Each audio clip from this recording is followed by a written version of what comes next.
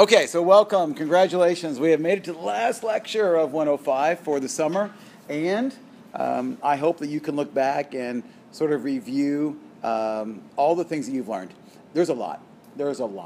And I was talking with a student earlier today whose family member was having a medical crisis, and we were sort of saying, wow, how much more he is now able to appreciate what he's learning through the crisis and being able to ask better questions, maybe not completely understanding it, but at least being able to communicate better with the nurses and the doctors and with the hospital staff and being more confident of what they're saying.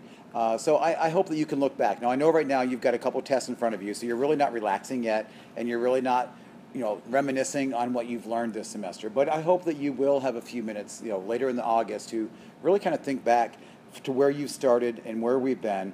And I think I've said this before. I mean, how many words do you learn in Spanish 1?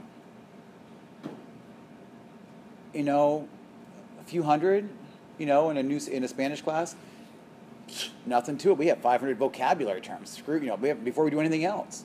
So, I mean, you have learned and absorbed a tremendous amount of material. And this material will set you up for great success in the future. In 106, don't throw anything away. In 106, you will find yourself going back and reviewing what we've done in 105. That goes for the lab materials, for your Amerman book. Toss nothing. You will use the same textbook. You'll still use your mastering code. That'll be good for 24 months, so you'll still have access to that. You will still go back and look at your Amerman book as a reference. If you got an atlas with it, you'll use that. You might even use that student workbook. So don't throw anything away, even your notes. Don't throw anything away. And then in 106, unless something dramatically changes in the next year, you won't have to purchase anything other than a lab supplement and a lab and a lecture supplement. So not even a book, not even a lab manual, just a couple of MCC handouts, basically. So you'll find yourself kind of smiling as you leave the bookstore next time.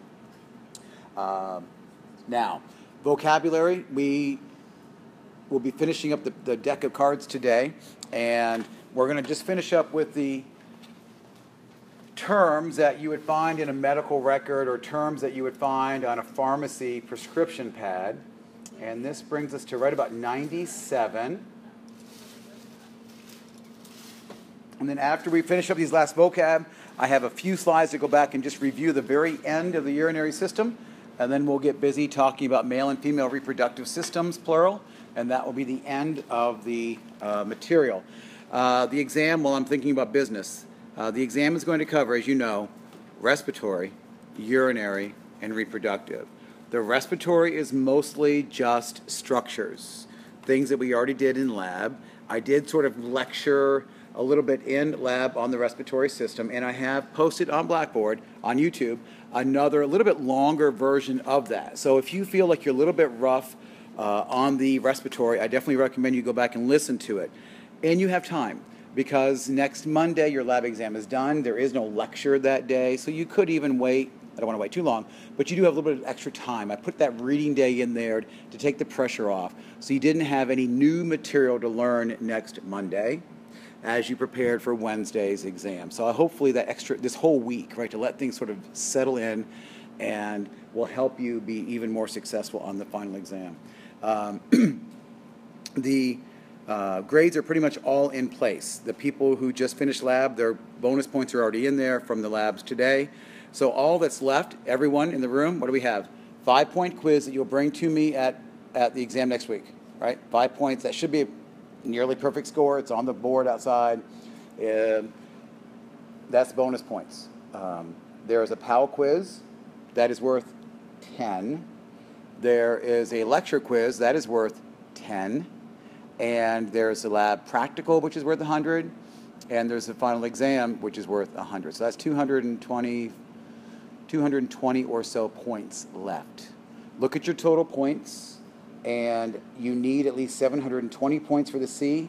You need at least 820 points, for example, for the B. Look back in the syllabus. It has the point total. And you sort of calculate how many points you still need to earn to get the grade that you want. Okay. If anyone needs to talk to me about their grades, please do so. We can do that tonight.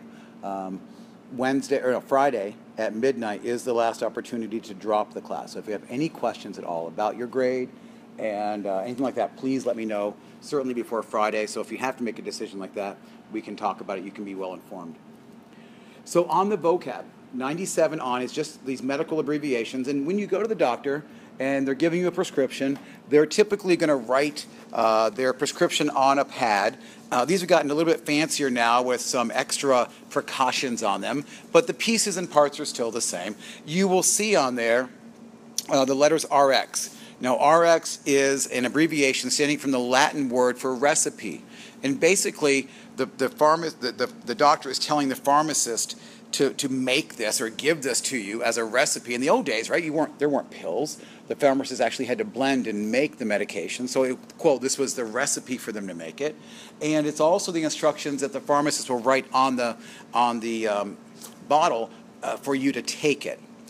Included will be the drug's name, the strength of the drug, milligrams or grams or something like that, and then the number of pills if it's a pill, or the number of milliliters if it's a liquid. Then they will oftentimes have SIG, colon. And SIG is a Latin word meaning write on the label. So these are truly the instructions for the pharmacist to put on the label.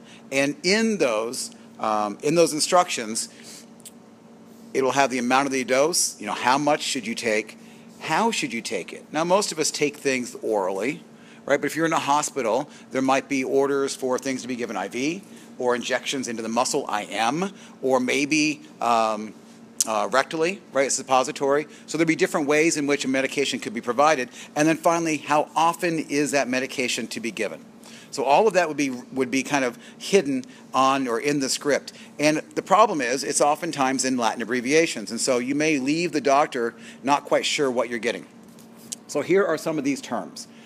ATC. These are alphabetical. ATC, around the clock. What it means is that the medications must be given at regular intervals. I'm reminded of years ago I had an ear infection. It was a really bad one. And I had to have injections every 8 hours on the button. So I remember my father driving me into the clinic at midnight, at 8 in the morning, and then after school at 4. So every 8 hours I had to have that injection for it to be properly taken. And as I said on Monday, typically if the doctor just says take something 3 times a day, you could be rather laxical on when you took that. So the timing of it isn't that critical. Antivirals are very critical for timing. Some anticonvulsants are very critical for timing. Some people with ADD, right, the medication they take are really rather critical on the timing. And so those would be prescribed differently than just, hey, take it anytime you want, twice a day. BID does mean twice a day. C, and what I say is or. What I couldn't make my computer do is draw a line above this. So you'll see C or C with a line above it, meaning cum, and that's the Latin for with. So you'll see a lot of C's, something with something. Cap just refers to a capsule. CR is tomorrow. Dim is 1/2. I just remember dimwit, right? You're only half there. Dim. And then DX, right? Diagnosis. You'll see RX and DX and these abbreviations, TX meaning treatment. GTT or GTTS, drops. Okay, so maybe something's 2 drops or 3 drops in the ear or in the eye. HX history, IM, you're giving an injection into a muscle versus IV injection into a vein. NPO, nothing by mouth. So maybe before surgery or even after surgery, you may have orders of being NPO, nothing, maybe not even water or ice chips after the surgery or whatever. OD, every day. And OZ, we know that one, ounce.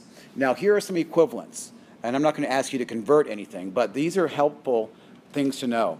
So 30 cc's, cc is a cubic centimeter, and a cubic centimeter is, imagine, again, taking a little cube, and each edge of that cube is a centimeter. That would hold the volume of 1 milliliter.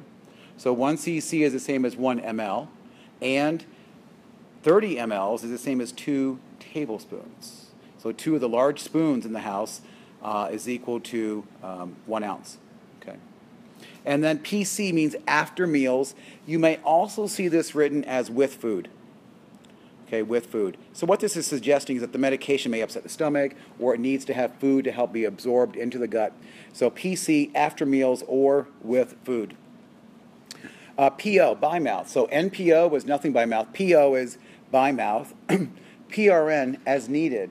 Some of you may work PRN, right? You're called in as needed. You're on the call or you're on PRN for the weekend.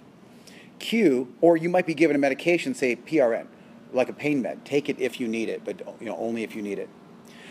Q, each or every. QD is every day. QH is every hour. QID, I wish. Q is no longer each. Now Q is back to 4, like in quad. Okay.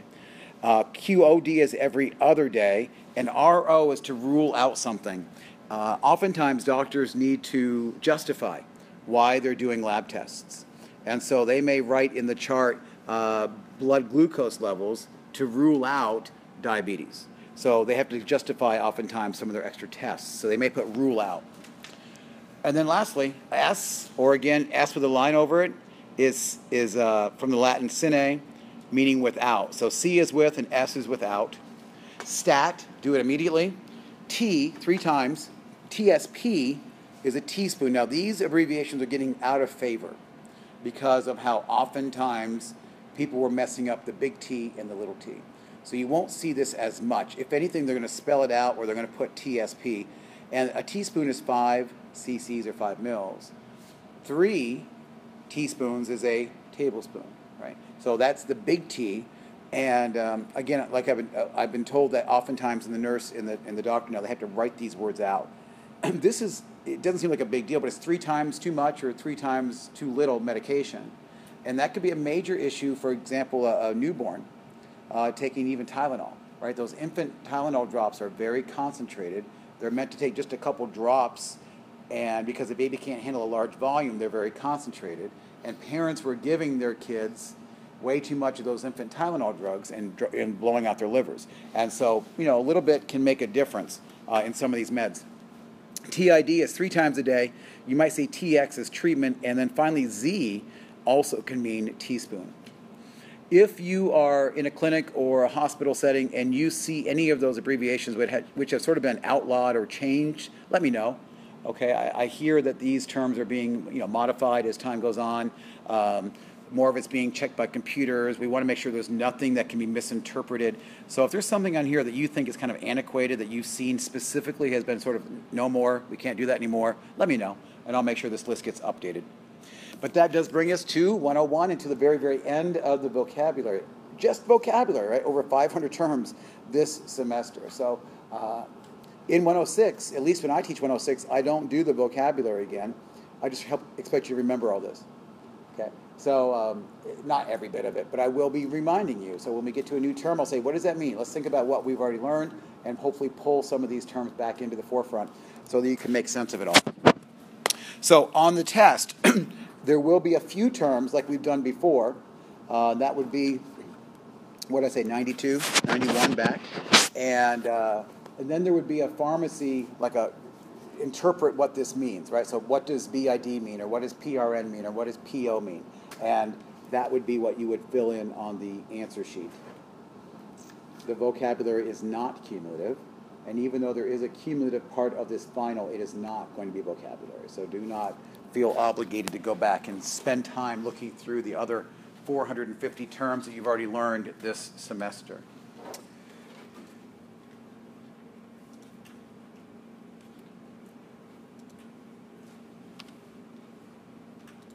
So I'm going to bring us to the end of the urinary system.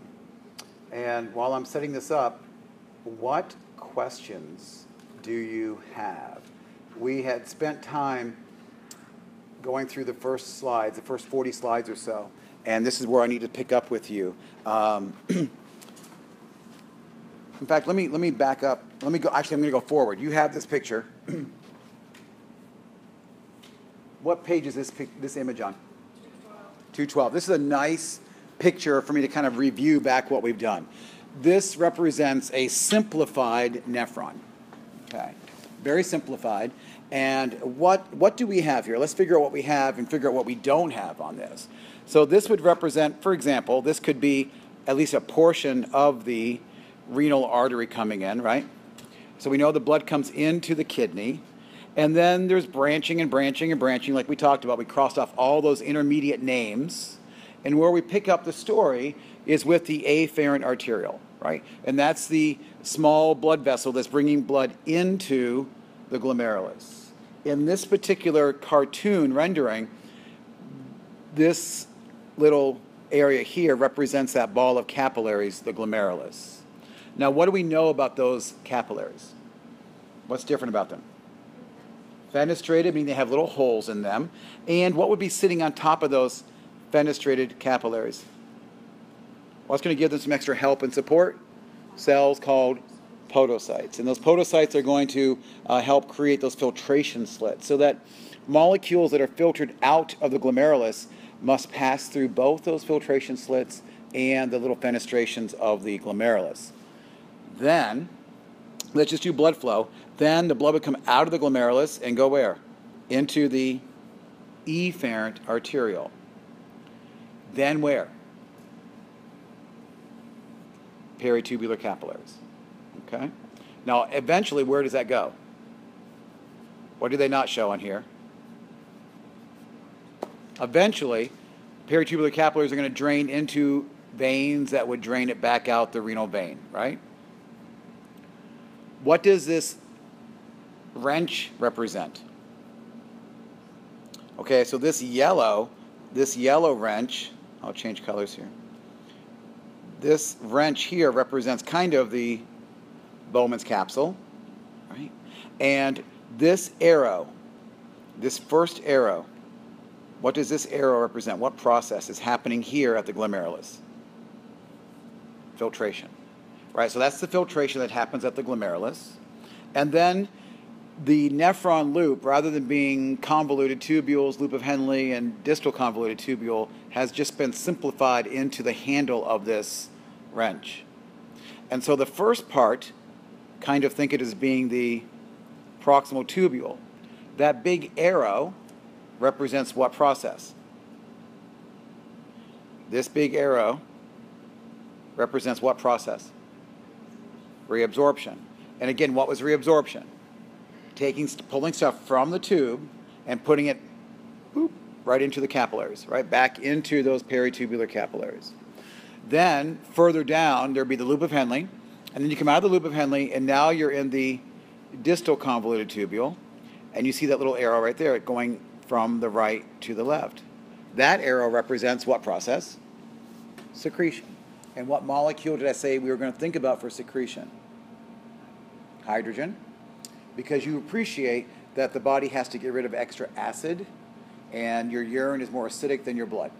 So, and that arrow is telling you that secretion is taking things from the blood and putting them back into the tubule that will become urine. And then eventually, as you go through all of these tubes, you're producing urine. And this is not labeled, but this downward arrow, where it says urine, there's one more word that I think is appropriate, and that is excretion. Right? So excretion is the release of that urine out of the body through the urethra. So that's not shown here, that term, but there's an arrow there, right? So I would put on that arrow excretion. And so this is just a nice simplified overview of the overall kidney. You know that there's millions of these nephrons in your kidneys. If you went to a urologist or a nephrologist, they would talk of the kidney as being one big nephron, right? We can't go in and see how each individual nephron is doing, but we talk about the overall functioning of the kidney, and we would talk about filtration and reabsorption and things of the kidney in total. So, does that make good sense? A little bit of review on the overarching ideas of the kidney and of the nephron. Let's go back and let me pick up the slides that I skipped over. And I know I have a few more slides in my Rolodex here than what you do. So please remind me if I mess up on this. You do have this slide, right? So going back about 4 or 5 slides. So urine production. What's going on? Again, the first thing we're going to do to make urine, as we just said, is filtration. Filtration is small things like water and ions and small molecules getting from the blood into the Bowman's capsule. And that stuff we call the filtrate. Right? This is not urine, this is just filtrate. It's essentially the same as plasma. It happens at the glomerulus in the Bowman's capsule. Then the next one you have is this one, yes? Reabsorption. And then once that filtrate has gotten through the glomerular spaces, now we need to reabsorb. We're going to reabsorb water, osmosis. This is passive, no ATP. This just happens on a concentration gradient. And also, proteins, glucose, electrolytes will also be reabsorbed. This happens automatically. Okay? This has nothing to do with hormones. This is just simply going to happen regardless of how dehydrated or hydrated your body is. We'll talk about those hormones again in a moment that are dealing later in the kidney, but right now, this is going to happen regardless of hormones. Then, remind me what your next slide looks like. Not this one? Good. Not this one. This one. Okay? And then you keep going down the loop of Henle, and you come back up to the distal convoluted tubule, and there we think about secretion. Okay? And secretion is removing unwanted substances, think primarily hydrogen, pH, acid, and that is going to allow those molecules to be put directly into what will become the urine.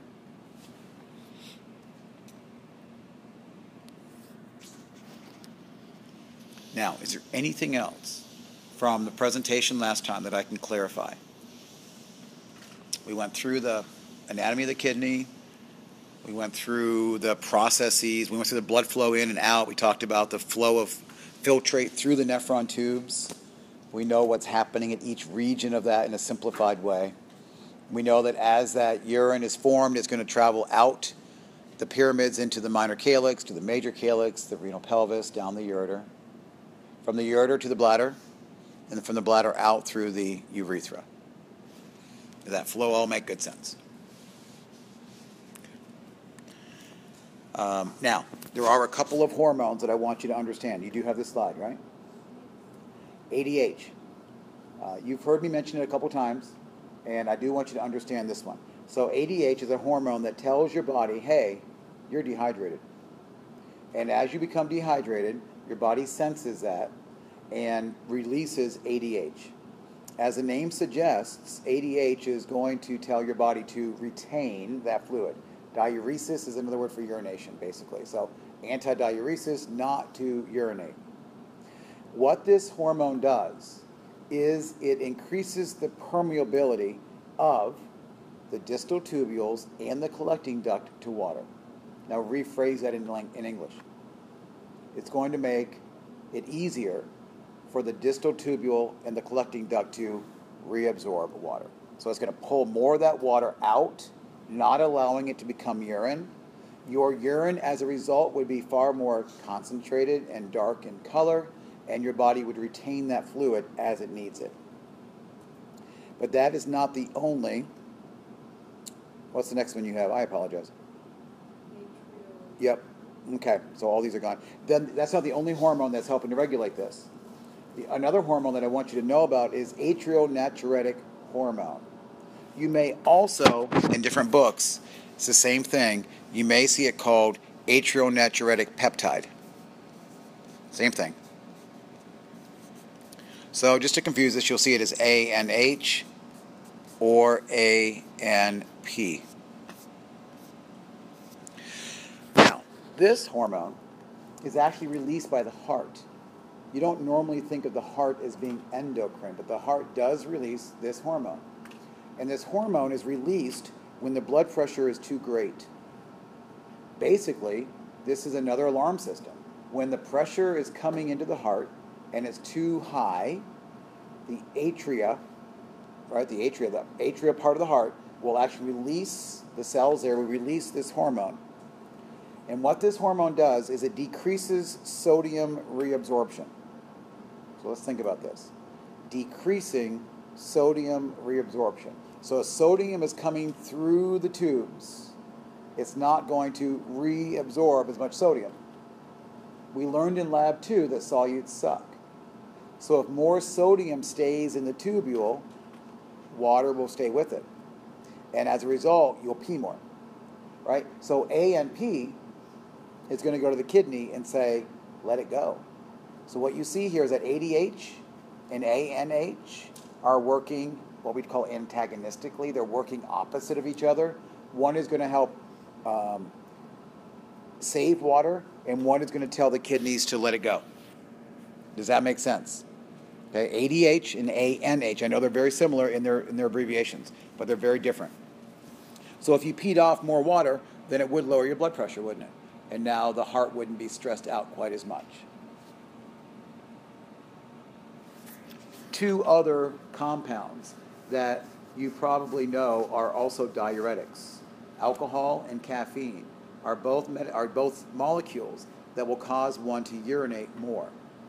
So what's going on with these? They're both diuretics, but they work in a different way. Alcohol inhibits ADH. Okay, so what does that mean?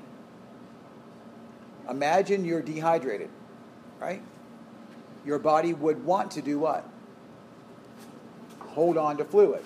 But alcohol actually inhibits ADH. Well, if you inhibit ADH, you're going to urinate more. Okay? So that's what alcohol is doing. It is going to, and how does it do that? Is it promotes reabsorption of water. Okay? It promotes reabsorption. Now, what about caffeine? Caffeine is also a diuretic. Okay? Drink coffee, drink pop. That caffeine is a diuretic. It works by inhibiting sodium reabsorption. What does that mean? Same thing as ANH, right? You agree? Do you agree? Put it together. Caffeine and ANH work the same way. They both cause the body to inhibit sodium reabsorption. Therefore, more sodium in the urine, more water flowing with the sodium. Let's get rid of that water. So alcohol and caffeine are both diuretics, but work in different mechanisms.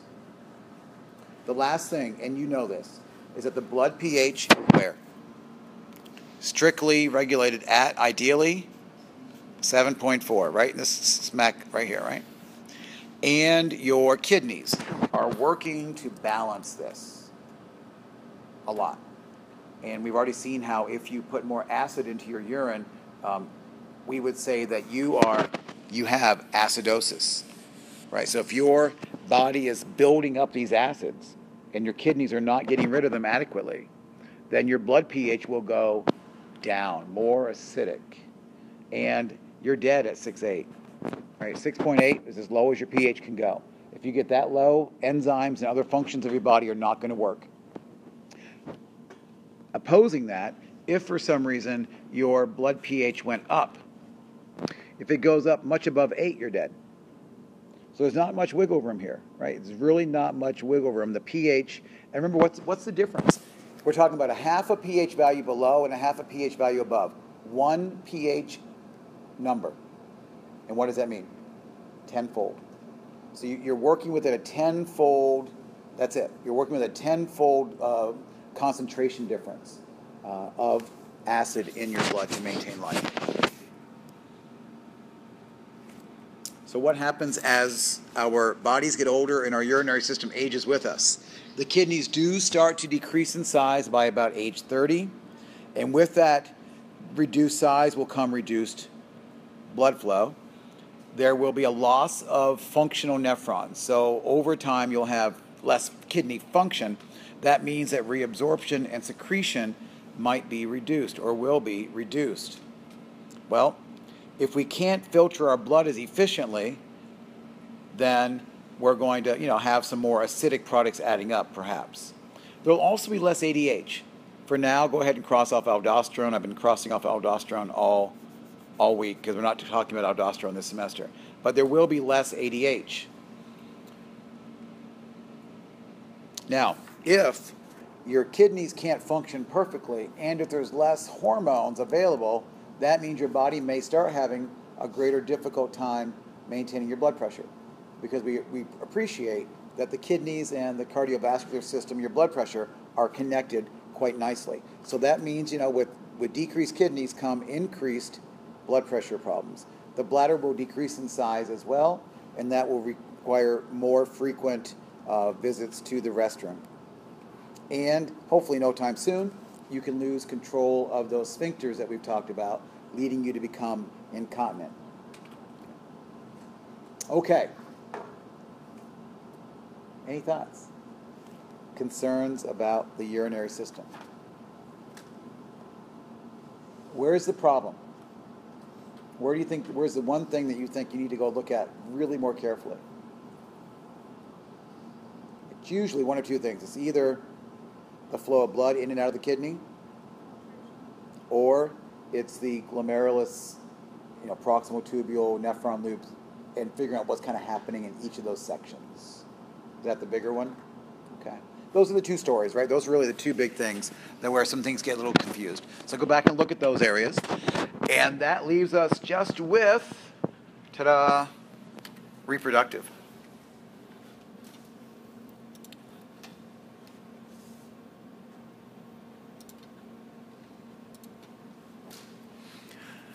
And this should sound, in your book, this semester's book, this is all in one chapter, right? Two parts of the same chapter. In the old book I had, it was two different chapters. I'll start off a little bit with sort of a backstory, just a little bit to kind of pull this together. As we go through the reproductive system, or systems, depending upon what book you read, I want you to be comparing and contrasting. Just like we compared arteries and veins, sympathetic and parasympathetic, I want you to be comparing and contrasting male and female structures and sort of the history and the story that I'm telling you related to the number of cells and to the timing of reproduction. To make sense of this, the reproductive organs are really meant to help create gametes. That's really their job. So the formation of gametes. So what are gametes? Gametes are egg or sperm, right? Those are the gametes. And where are the gametes made? In the gonads, right? So you go to the nads to find the gametes. So the gonads are the sex organs, the testes and the ovary, and there we make the gametes. Now, in order to make gametes, there's a very special process that must occur, and that is meiosis. We haven't talked a lot about meiosis. I mentioned it briefly way back in chapter 3 or 4 when I mentioned that some things can go wrong with your DNA, and one of those things that could go wrong was Down syndrome, right, where there's trisomy 21. And that was an example of a problem occurring in meiosis. That's really all we've said all semester. This could be an entire week of lectures on meiosis. It's rather complex. I'm going to just make it really simple. In the process of meiosis, and this only happens in the production of gametes, rather than the cell dividing and making two identical cells, that's mitosis, the cell is going to divide and make half as much genetic material, and we're going to call that haploid.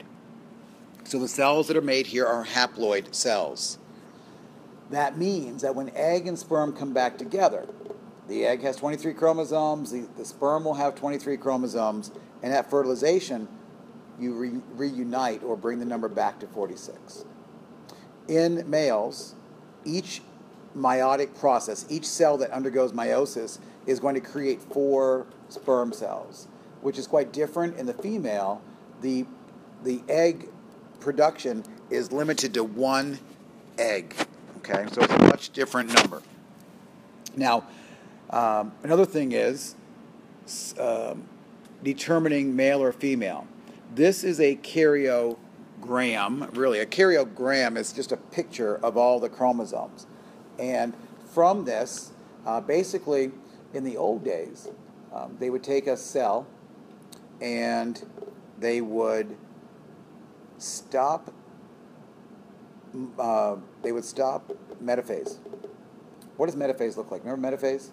All the chromosomes are lined up along the equator. And they would add a chemical to the cell and stop the cell at metaphase. And do you agree that at metaphase you can see the chromosomes? And then literally a technician would blow up that picture that they took under the microscope and get out scissors and cut out those chromosomes. And then line those chromosomes up on a piece of paper. And in your cells, you'd have 2 of chromosome number 1, 2 of chromosome number 2, 2 of chromosome number 3, and those are the chromosomes you got, 1 from mom and 1 from dad. And then they would line up all the chromosomes like is on this picture, and it turns out that they named, by chance, the largest chromosome is number 1. So we got 2 number 1s, and then the smallest chromosome is number 22. And they would look for differences between the two chromosomes. Now, this is becoming far more complex now, but it was done all visually for many, many years until 25, 30 years ago. This was done with paper and pencil. When they did all that, they would find two chromosomes that were unmatched, maybe. And if there was an X and a Y, then that person has the Y chromosome, that person would likely be male. And if they had two matching X's, they would be female. So sex is determined, the gender, sex, this word is getting all confused, right? But the sex of the baby is determined by the presence of or absence of really the Y chromosome. Women do just fine without a Y chromosome, right, ladies? So you don't need a Y chromosome. Guys need a Y chromosome, and everything on that little Y chromosome is pretty much important for maleness, right? Creating and maintaining male structures and male hormones. In trisomy 21, remember there were 3 21s. So this karyotype would have had 3 of these little guys, and that would have been a diagnosis of Down syndrome. So this is just a quick review, a quick reminder of what meiosis does. So we could write meiosis up here. And what's happening is you start off with one cell. This is in the male. So that cell is a spermatogonium. I showed you these cells in lab. And where do you find these spermatogonia? They were the cells lining the seminiferous tubules in the testes. And upon puberty, what happens? Those cells kind of wake up and they divide. And they make an exact copy of themselves. Okay, so it divides, makes 2 cells. And this cell then starts meiosis. And in meiosis, you go through 2 rapid divisions. And in the end, you end up with 4 haploid, genetically different sperm. So there are millions upon millions and millions of combinations of sperm. Each sperm has a slightly different combination of genetic material. So what happens at fertilization is going to unite with the egg. Now here is a cartoon of this. Now the egg itself is, let me get a darker color. The egg itself in this picture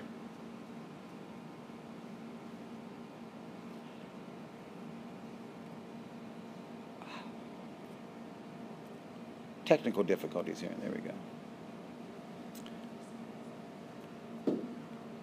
So the egg itself is here. Okay, that's the egg. And the egg is surrounded by a layer of cells on the outside. And that's that bubble wrap that I talked about. Those cells that are released when attached to the egg when it's released at ovulation. And what you're seeing in this cartoon is hundreds, perhaps even thousands of sperm reaching that egg at the same time. Now, only one sperm can enter, and the egg protects itself against this. I mean, there's millions and millions of sperm.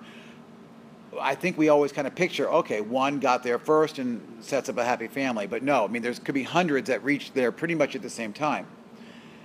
The first one that penetrates through, and how does it penetrate? Remember the little acrosome, the little bag of enzymes at the end, will penetrate through, and the first one will enter into the egg. Within milliseconds, right? Within milliseconds, the egg will undergo an electrical change, and every sperm thereafter will be rejected. So only the first sperm can win. So then what happens? Now you've got DNA from the sperm, DNA from the egg, they recombine. Now we've got another diploid cell, and what do we call that first cell? Zygote, and zyg means union or marriage of. So that we've brought together the yolking, we brought together the egg and sperm. Now, what if, though, statistically, it could happen, it does, what would happen if 2 sperm did cross the finish line at exactly the same time? Now, what is inside that egg? 3 sets of chromosomes, right? 1 sperm, or 1 egg part and 2 from the sperm. The can't survive, right? That is a triploidy, 3 copies of everything, and that embryo can't survive because you know what mitosis looks like, right? Pairs of chromosomes line up, and pairs of chromosomes are separated to the 2 daughter cells. That third set would absolutely throw everything into havoc, and it would not be viable. Okay, twins would be formed by 2 eggs being fertilized by 2 sperm. Now, in that situation, those twins would be fraternal or non-identical. So for whatever reason, the mother ovulated 2 eggs, it happens, and 2 sperm fertilized. Both of those embryos survived and implanted and set up pregnancies. Now, those siblings, those babies, are nothing more than siblings born at the same time, right? I mean, if you have brothers and sisters, how different your brothers and sisters are from each other and from you, that's what fraternal twins are. 2 kids born at the same time, 2 egg, 2 sperm, 2 totally different beings. Identical twins are when 1 egg and 1 sperm fertilize. And for reasons we don't understand, that egg at about the 2, 4, 6, 18, 32 cell stage just spontaneously splits. And each of those halves have the ability of becoming fully functional bodies. So those have exactly the same genetic material. They are identical twins. And, those are your identical sets. And then if, by chance, the 2 then split again, you could have identical quads. And that is extremely, extremely rare. Or you could have identical triplets where it splits, and then one of the 2 splits again, and now you have 3 identical beings. Okay, those are very, very rare natural occurrences. Nowadays, most, not all, but most twins and most multiple births are being sort of forced or created through in vitro fertilization. So couples who are having issues will go in, and we've learned from Octomom, right? We don't do this much anymore, right? Octomom, I don't know who was more crazy, the doctor or her. Right? But the doctor implanted 8 embryos, took 8 eggs, and fertilized all 8 of those eggs, and then put them all in with the turkey baster. And then all 8 implanted, right? Now, in vitro clinics, what's the purpose of an in vitro clinic? You're going to pay $10,000, $20,000 for a doctor to hopefully guarantee for you a live birth. So they're going to do things to increase their risks, increase the chances that you'll have a baby. So typically they'll take a series of eggs from mom. Eggs don't freeze well. Sperm can freeze, but eggs don't freeze well. So they'll take the eggs and then they'll fertilize them. So now you have embryos. Embryos freeze. So now we freeze the embryos. Most clinics will inject 2 or 3, maybe 4, and that's it. And they inject all 4, and usually only 2 will make it, so now that person has twins, right? And then they keep the other ones in the deep freezer. And then if that doesn't work, or later in the future you want to go back and have another child, they take 4 embryos out of the freezer and they put more, in the uterus.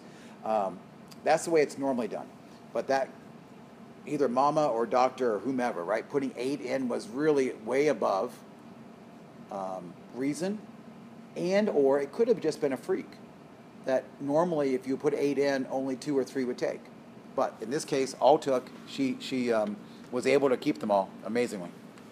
Okay, I got off track there. But you asked about twins, all right? So that's where we get twins. So 2 sperm in 1 egg would not be twins. That would be non-viable. Here is an electron micrograph. You're seeing that a sperm penetrating into the outer layers of the egg. So you kind of see that, there's definitely some layers that the sperm needs to penetrate through.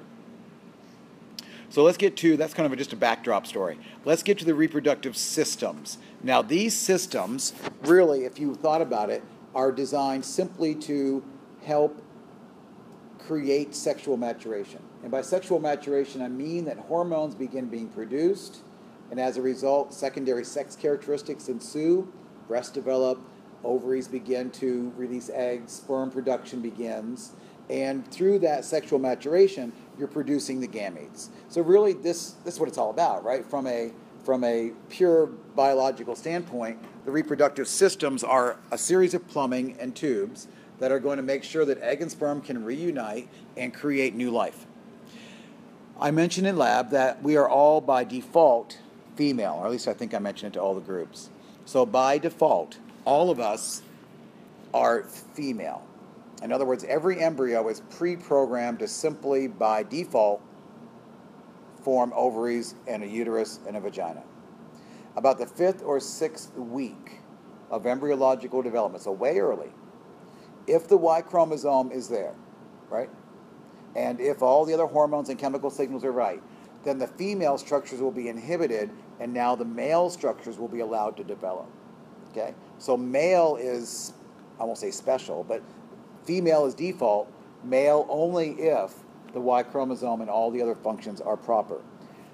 The cells that create the ovary are the same cells that will create the testis. The cells that create the tubing in both sexes are the same cells that start off. And we'll refer to these as homologous structures. There is no such thing as a hermaphrodite. Okay, there's no such thing as a human hermaphrodite. You may hear a rumor of it, but there's no such thing. So what is a hermaphrodite?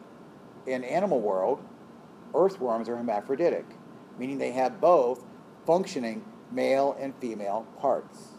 Okay? Now there are children in this world who are born and the parents can't tell what they are.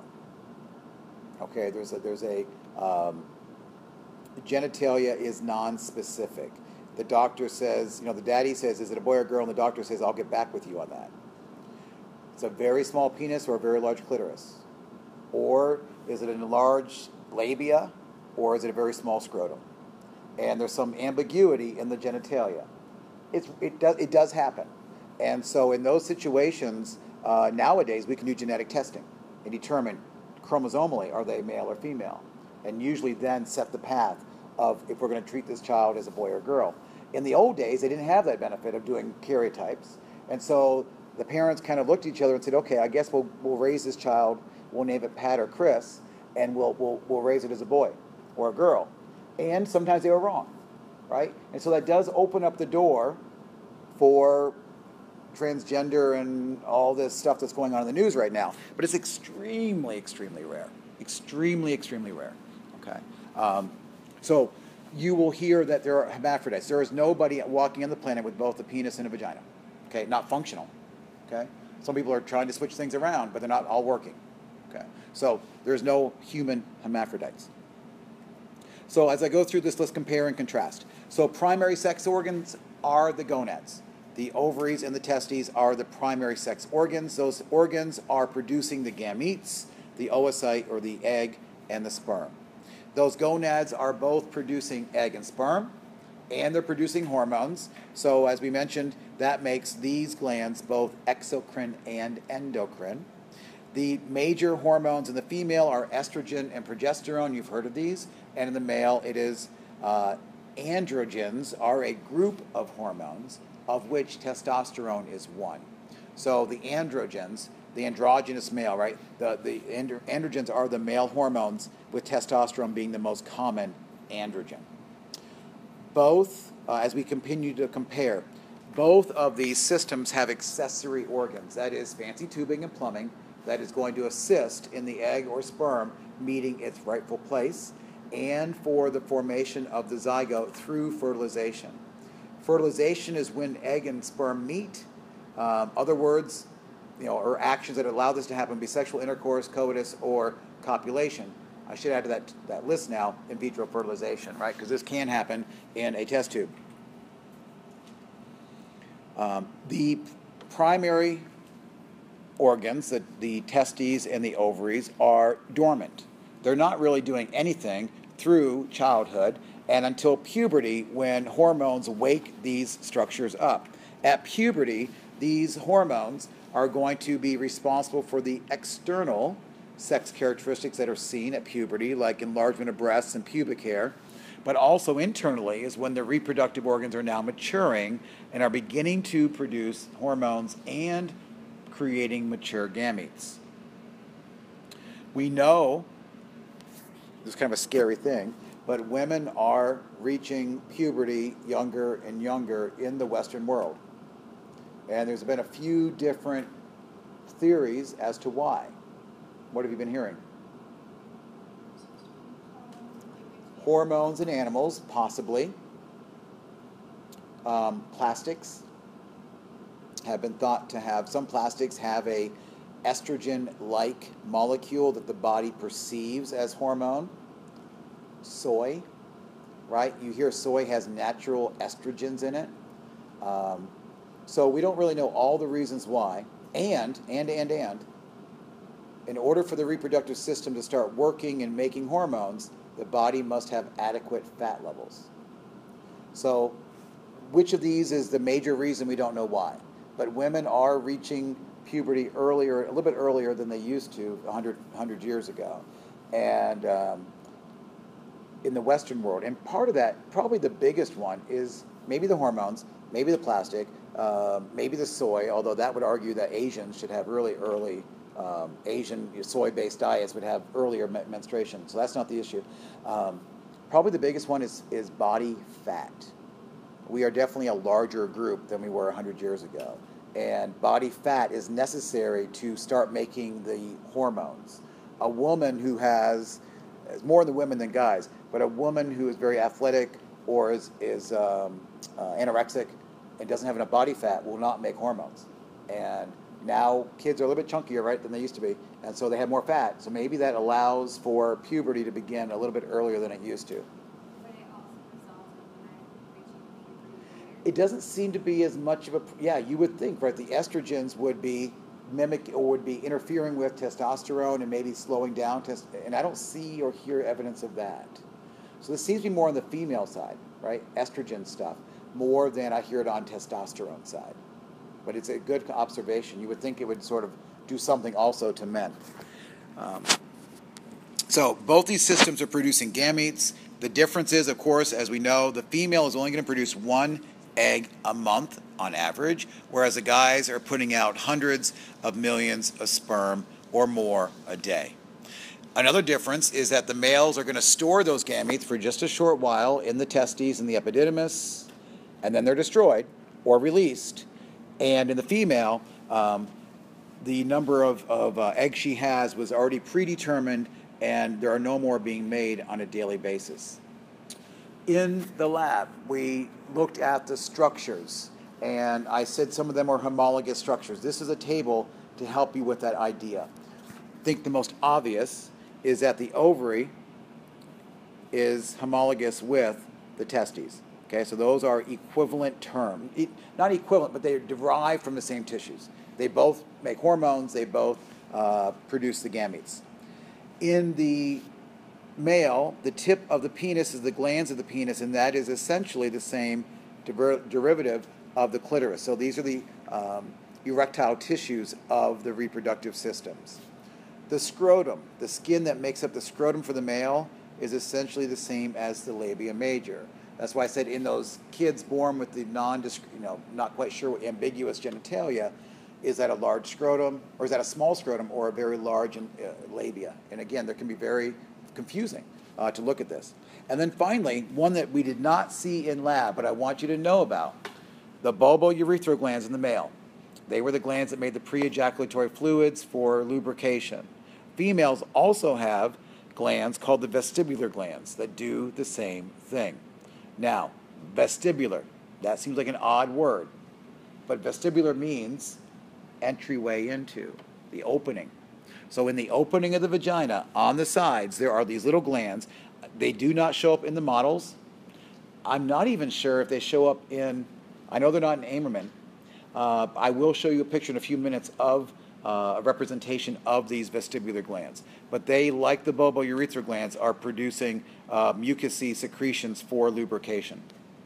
And that's what, you can't turn on the TV without hearing about vaginal dryness, right? So those glands are decreasing with age, leading to vaginal dryness with menopause. Okay, perineum. Perineum. This is, if you spread eagle, this is the diamond-shaped area basically between your thighs. And I'm going to show you the kite or the diamond of this.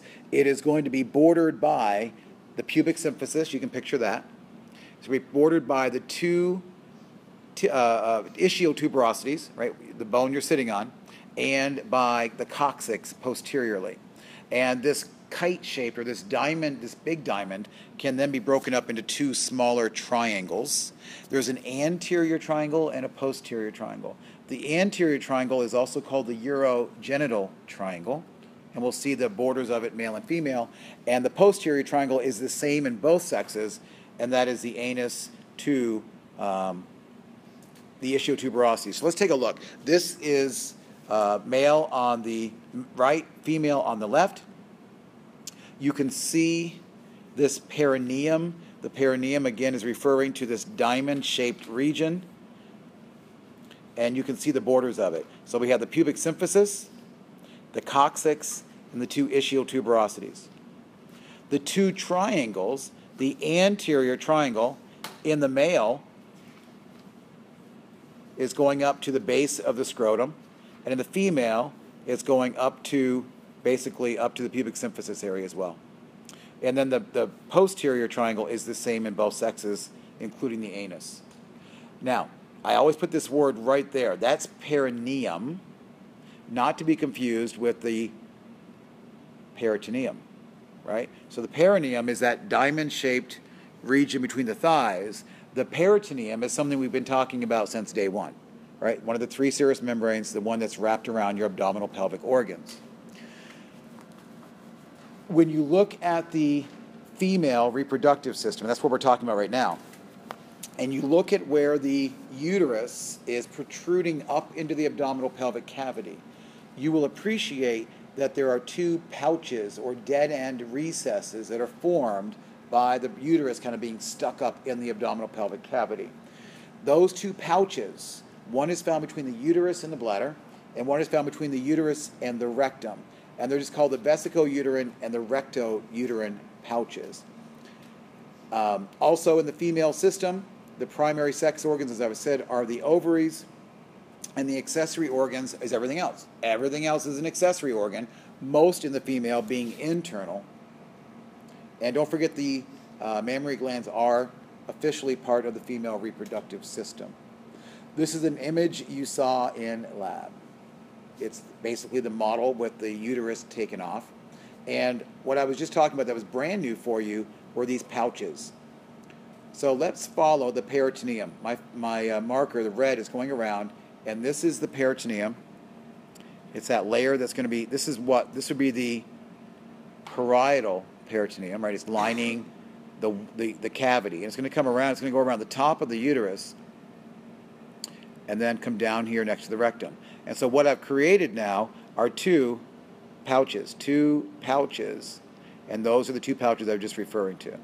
Okay, so, so that pouch in there between the bladder and the uterus, that's the vesicouterine pouch, and then the more posterior pouch is the rectouterine pouch. Nothing really fancy, just a new phenomenon from the uterus being protruded up into the abdominal pelvic cavity.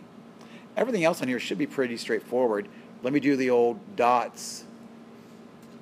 Let me do the lab exam dots, and you tell me what I've got, okay?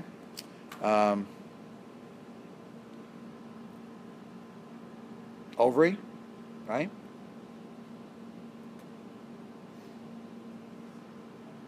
Fallopian tube or uterine tube, and I'll even accept oviduct. Okay.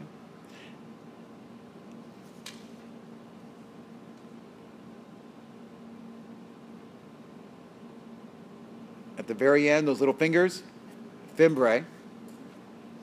This is the uterus, and here, the cervix. Leading from the cervix, this tube is the vagina, not to be confused, hopefully, with the urethra. I didn't tell my Monday group, so I told my group today. About 4 or 5 years ago, I had a student. She was the mother of 4 children. And when we got to this image in lab, I remember very clearly her raising her hand and saying, I don't have 2 openings. Or it was, I forget, it was news to her or verification of that she did not have both a vagina and a urethra. Now, I don't know if this was a woman who was way out of touch with her body, likely, or if there was some anatomical variation that I don't know anything about, where these two things merge. But I can't imagine that's the case, right, if she's had children. If she's got functional plumbing, I don't think that would have happened. I'll just never forget, part of me was like really proud that she felt comfortable to ask or to say something like that in a laboratory setting. It must be a safe place. But there was also a part of me just kind of scratching my head saying, wow, you know, I wasn't going to do a physical exam, but it seemed odd, right? And she was just very, very confident that it wasn't even that she knew she was different. She was learning for the first time what there should have been there. Really? Maybe she thought Odd. her urine came out of like I suppose so, but I just don't. I mean, this is a grown woman with 4 children. So it's hard to imagine, but, you know. Anyway, okay, a little sidebar. This is the bladder, right? Not to be confused with the uterus, which does get screwed around on the practical a little bit. So make sure you got those two figured out. Then, this is the clitoris, and this would be the representing the pubic symphysis. Now, what do we have? Clean this off. What do we have right in this area? What do we call, take that back, what do we call this entire band of muscle from here to here? That whole band of muscle would be the urogenital diaphragm, and it's what separates the outside world from the inside world, essentially. It's the pelvic floor, right? The muscles of the pelvic floor. And in that area, I heard the answer already, what would be right on either side here?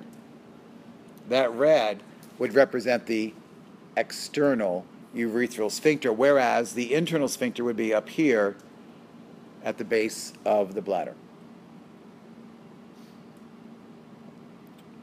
I think that's it. Oh, and then outside, larger fold, labia major, and more internally, labia minor. I think we've got the female down. Okay. Any questions or concerns about the structures?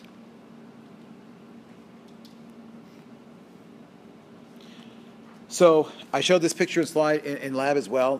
To keep the uterus in its proper location in the abdominal pelvic cavity, it requires a ligament. The ligament is the broad ligament. It is going to hold everything in its proper place. There's also an ovarian ligament that connects the ovary over to the uterus. And if we slice into the ovary, we know what to expect, but I'm going to go through that with you again. Remember, the ovary has a hilum, right? Meaning a place where everything goes in or out. The ovary has a cortex, meaning there's an outer layer, and it has a medulla, an inner layer.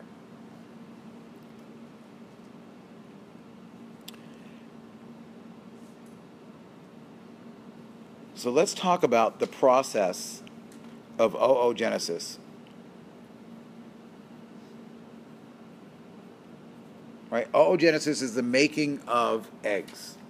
And this is going to start out with cells way back in embryological fetal development, and those cells are going to begin meiosis. And those cells are going to be stopped very early in that process and then surrounded by a group of cells, I think of like bubble wrap. And those cells, those eggs with the bubble wrap around them, are collectively called follicles. And within the cortex, these follicles are stored in the outer edge, the cortex of the ovary, everywhere, right? In the pictures, it's going to look like they're just in a little tiny area, but they're everywhere, all the way around the cortex of the ovary.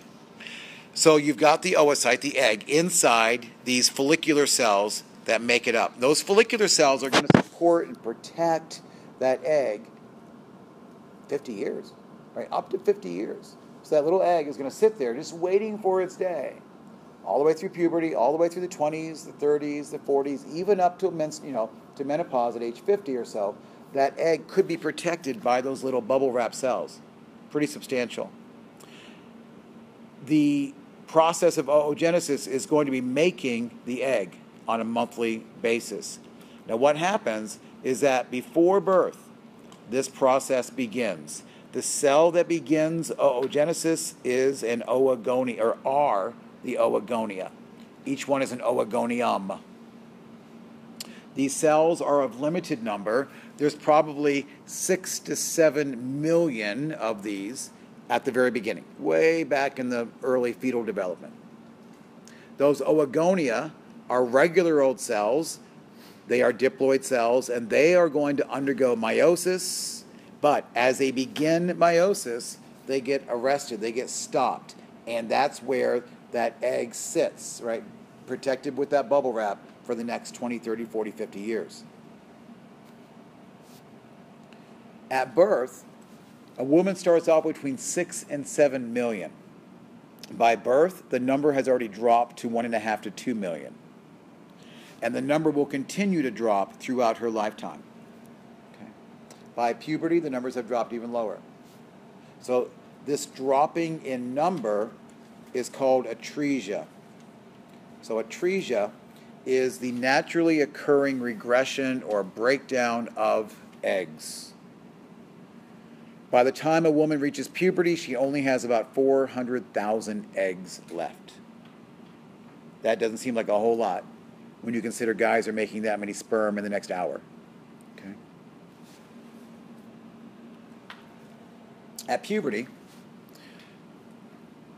the hypothalamus is going to release a hormone called gonadotropin-releasing hormone. Let's break that down for a second. This is the new stuff. I mean, a lot of this you've already heard in lab at least once. This is the new stuff, the hormones. So at puberty, the hypothalamus releases GnRH. Let's break that word down. Gonadotropin. IN on the end, it's a protein. Tropic. Vocab. Influencing. Gonads. A protein that influences the gonads. Gonadotropin. Right? So don't make this harder than it needs to be. It's a new strange word. Break it down. So this is gonadotropin releasing hormone. So what's it going to do? This hormone is going to tell the body to release gonadotropins, molecules that influence the gonads. And basically, this is what wakes up and starts puberty. The anterior pituitary, in response to this, will start releasing FSH and LH. FSH is follicle stimulating hormone. It tells us what it's going to do. It's going to stimulate the making of these follicles to develop the eggs further. And luteinizing hormone. And on Monday or Wednesday in lab, you may have heard me say the corpus luteum. So the luteinizing hormone must have something to do with, again, that ovarian cycle. We'll get to that. The levels of FSH and the levels of LH are cyclic. And this is what sets up the ovarian cycle. This is what sets up the uterine cycle. This is why women go through their monthly cycles, okay, because of these hormones. Ladies need to understand this because it's their body. Men need to understand this just because. Just to get out of the way, right? Okay, so let's talk about the ovarian cycle first. There's 3 parts. Follicular phase, ovulation, and luteal phase. So let's take a look at this. The first phase of the ovarian cycle. So this is what the ovary is doing every month starting with puberty. First part is follicular phase. It sounds like we're going to be doing what? Making a follicle. So we're going to take that little bubble-wrapped follicle, and about 20 or so of these will begin to develop. We don't understand why, but about 20 every month will start the journey. That's going to be about 13 days. This is the 28-day cycle that we're describing. So the first 13 days, and during those 13 days, although 20 start, only one makes it to the end. Then on day 14, that one that makes it to the end will be released or ovulated from the ovary. That egg is now hopefully going to be sucked up by the fimbriae and drawn into the fallopian tube, where perhaps sperm are waiting for fertilization. Finally, there's luteal phase. This is going to be 15 to the end, 15 to 28. And if you'll remember, and I'll show this to you again, that after ovulation, the cells that were partially wrapped around the egg were going to go on to form that big yellow body called the corpus luteum. So during this luteal phase, that corpus luteum is being formed. And that corpus luteum is going to be really, really important and is going to tell the uterus not to shed the lining. So that corpus luteum is going to hang around for about 10 to 13 days. After which, if there's fertilization, then the embryo itself will start releasing hormones. But if there's no fertilization, then the uterus will begin to slough off, and the corpus luteum will become the corpus albicans. And this is what sets up menstruation again. Now, if the egg was fertilized and the embryo has been formed, the embryo itself will start releasing HCG, human chorionic. It's from the layer of the early embryo called the chorion, gonadotropin hormone. So what is it doing again? It's influencing the gonads. And HCG is going to tell the uterus not to shed the lining. Now, where have you heard of HCG? HCG is the molecule that you run to Walgreens and get the little, EPT, the early pregnancy test. What you're measuring is HCG. Those are extremely sensitive tests. It's the embryo itself that's making that HCG. And that level of HCG continues to increase. And that HCG tells the uterus, hey, I'm here. Do not menstruate. Do not slough off the layer. Now, I'll tell you a little story to help you remember this HCG. So our second child, our second pregnancy, I should say, one of our best friends was an OBGYN, and he said, oh, let's go take a peek. So we were about 7 or 8 weeks, right, really early. We had told our parents, but that was about it. And it was a Friday afternoon, and we went to the doctor. Let's take a little quick sonogram. Let's take a little look at the little guy. No heartbeat. Okay, so the embryo had already died. So to confirm it, it was a Friday afternoon, and we measured my wife's HCG levels, okay, so as a precaution, just see what the levels were. Came back on Monday and looked at the levels again. If the embryo is still alive and is still developing, those HCG levels should continue to rise and even double in number. The numbers were going down. So the sonogram showed again, no heartbeat, the HCG levels were coming down. Now, what would have happened if we had not gone to see the doctor, and if he wasn't our friend, and we hadn't taken a sneak peek? What would happen probably in the next week or so? She would have miscarried spontaneously. What told her uterus to let it go? Those dropping HCG levels. So the HCG levels are what are telling the uterus to maintain the layer. And if the embryo passes, then those layers will drop, and eventually they'll come to a point, just like at the end of the cycle, and the uterus will shed. What happens when the body does not naturally do it? Yeah, sometimes the body will not naturally do it. Now, I don't know. Okay, I'm gonna speak maybe a little out of turn. I think it will eventually do it. You're saying spontaneously abort, but not many women are willing to sit around and wait. Okay, so in an early OB appointment, if it is discovered that the embryo has passed and it's a non-viable pregnancy, most women will choose to go in and have a DNC, okay, to have the embryo removed. Some would prefer not to go through that procedure and will wait spontaneously for their body to do that for them. But not many women anymore are willing to wait a week or two for a spontaneous abortion. It just is not a comfortable thing. So I don't know that the body would never, right? It just hasn't happened yet, and so typically the doctors will go in and facilitate that. Question in the back. My sister had there was no life in it. There Right. was no baby. It was just amniotic sac fluid, and that was developing. There wasn't a baby in it. No baby at all. Okay. So she had she was going to let it go. And the Right. doctor pushed her to. Well, the other thing too is that, okay, if that embryo is dying or dead, then there's a greater chance of infection, right? There's a greater chance of things going wrong. So it's better to just take it, get it over with surgically, and be safer about it, and then let the body heal and rebound if you want another child. So that's typically, I've never heard of that one, Wendy, of the It was, empty. I think she got pregnant too soon after birth control or something. I don't know. Yeah, The doctor yeah. said there was no baby in it at all. Right, interesting, yeah. The empty baby syndrome, or the empty, yeah. Interesting, I don't know that one. Next time you do a short paper for me, do it on that. I want to learn about that, okay? Okay, so HCG, a little side story about HCG. So let's talk about the ovarian cycle then. We're looking at a cartoon, we're looking at the ovary. Again, the outer layer would be considered the cortex, and so what we find in the cortex are those primordial follicles. Again, they would be everywhere. This is a simplified cartoon. What's happening during the follicular phase, the first 13 days? That's when 20 of these or so are developed. And of those 20, they're going to go through this series of steps, but 19 of them are going to drop off. Now, that number 20 is not an exact number, but it's just an approximation. Of those 20, only one will make it, and the one that makes it will make it to be much, much larger. And that is called the Graafian. There's 3 words for this baby, unfortunately. You may see Graafian, Graafian. You might see it called the tertiary. You might see it called the mature. Or, I said 3 words, 4 words, or vesicular. Okay? They're all the same thing, unfortunately. So mature follicle, I think, is a whole lot easier. Tertiary follicle is not too hard. Graafian was the person who described it, and vesicular follicle. But that's the one that's going to be released, right, on ovulation.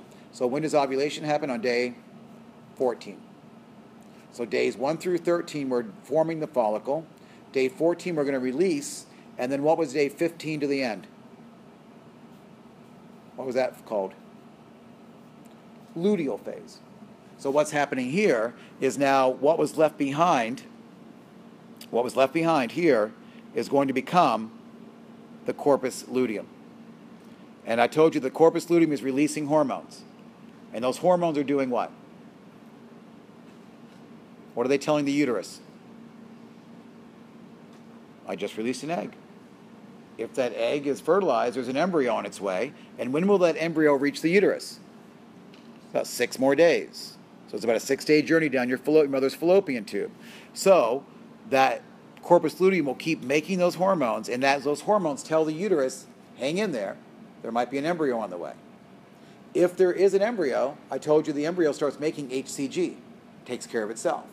But if there is no embryo, the corpus luteum is short-lived, only lets the uterus stay together for about 10 or 13 more days, and then regresses to become the corpus albicans. No more hormones are being produced, and as a result, the menstrual lining sheds. So we go around the cycle again.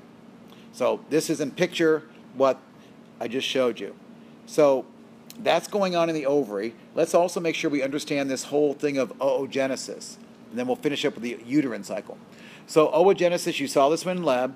This is the oogonium. The cell is diploid. It has 46 chromosomes, and it actually starts making the egg long before birth.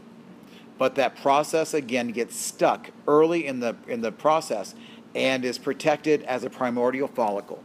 That primordial follicle is wrapped in the bubble wrap and sits in the cortex of the ovary all the way through childhood until puberty hits. At that point, from age 12 on or whatever, 20 of those primordial follicles will begin the journey, of which one will win, and that one is becoming the vesicular follicle. That vesicular follicle is the one that will be released on day 14. And then if it's fertilized, right, then it can become the embryo. So that's just a quick reminder about oogenesis. So what happens with menopause? At menopause, actually as a woman approaches menopause, we might call that perimenopause, right? Near, around menopause. And at this point, estrogen levels start to drop. Estrogen levels drop. A woman may start experiencing irregular periods or lighter periods. By definition, when a woman has stopped having monthly menstrual cycles for an entire year and is not pregnant, then she has reached menopause. And that's usually going to set in and start occurring somewhere between the 45 to 55 year cycle. Okay, somewhere in there. So at this point, the follicles, there are no more, right? The follicles are pretty much gone. There are no more eggs being produced. The estrogen is low down. As a result, there's no more endometrial lining being sloughed off. There's no more menstrual flow. And she has officially reached menopause. Coming off from the uterus, we're kind of following from the ovary down the fallopian tube or down the uterine tube. This is where fertilization occurs, right, inside the fallopian tubes or the uterine tubes. And some books will call this the pre-embryo. I don't agree with those terms. It is an embryo. But some people will refer to the pre-embryo as before it implants, and then the embryo only after it implants. Again, 5 or 6 day journey for that embryo to reach the uterus. And the uterus has multiple functions.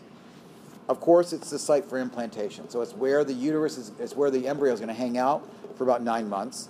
And during that time, the uterus is going to get larger, more muscular, be more prepared for the contractions of birth. There's going to be a connection made with the baby and the mother's vascular supply, and we call that the placenta. The uterus, once contractions begin, the body will start making oxytocin. Oxytocin is naturally going to cause the uterus to contract for birth. In the hospital, if a woman is in labor and they want to speed it along, they might give her Pitocin. It's an oxytocin-like molecule. And then, obviously, the uterus is also the site of menstruation. The walls of the uterus, pretty straightforward. Peri, myo, and endometrium. We learned back in the M's that METR meant womb. So these are the layers of the womb. Peri, around, that's the outside. Myo, the muscle layer, the thick layer of the uterus. And then the endometrium is the inner layer, like the endocardium or the endothelium, the endometrium. And this is the layer that's sloughing off on a monthly basis. The outer layer of the uterus is the serous membrane. The muscle layer is the myometrium. We get that, and it does become much, much thicker. This is smooth muscle, right? You don't have any voluntary control over this, and the contractions, you don't really have control over that. What a woman has control over during childbirth is the pushing is sort of, there's some control, but not anywhere near as much as it would suggest. Now, we're down to the uterus now. And the uterus is also going through cycles. These cycles are also run by the same hormones that are running the ovarian show. In the uterus, we've got a 28-day cycle, and the first 5 days here are the menstrual phase. This is the bleeding phase. This is when the endometrium is sloughing off. Then, once the inside layer sloughs off, it's going to rebuild itself, and this is the proliferative phase. This is going to be defined as days 6 through 14. Proliferative. If the North Koreans are proliferating their arms, right, then they're building them up. So that's the proliferative phase. We're building up the inside layer. And then finally there is the secretory phase, and this is going to be day 15 to 28. Now, 15 to 28 is the same as what phase in the ovary? I want you to compare these things. 15 to 28, days 15 to 28, is the same as the luteal phase back in the ovary. And what was happening in the luteal phase? You were forming the corpus luteum. And what was the corpus luteum doing? Secreting hormones. So that's the term. That's where this connection is. So those days of the luteal phase in the ovary are the same as the secretory phase in the uterus because you're releasing those hormones from the corpus luteum. Again, if there is no embryo, then the corpus luteum will drop its levels of hormones and menstrual cycle will begin once again. I'm going to show you this slide. This one's new. Then the next one is the one you've already seen. And what I kind of want you to do as I talk about these two slides is almost superimpose them, and I'll help you with that in a moment.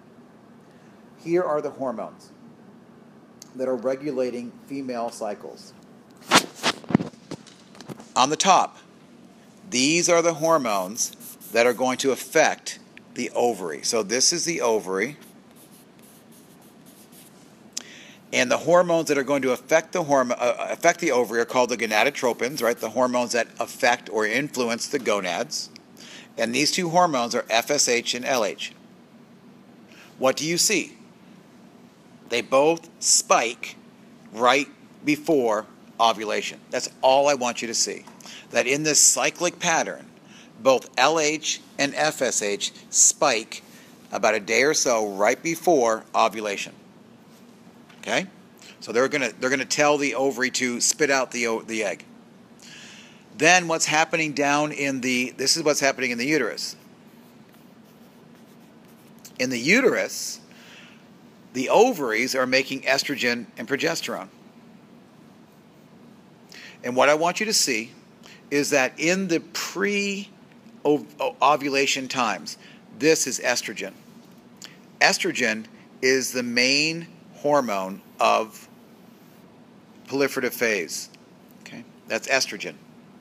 And then once ovulation occurs, look what happens. Progesterone then becomes the primary hormone. What is releasing that progesterone? What's releasing that progesterone? What was forming after ovulation?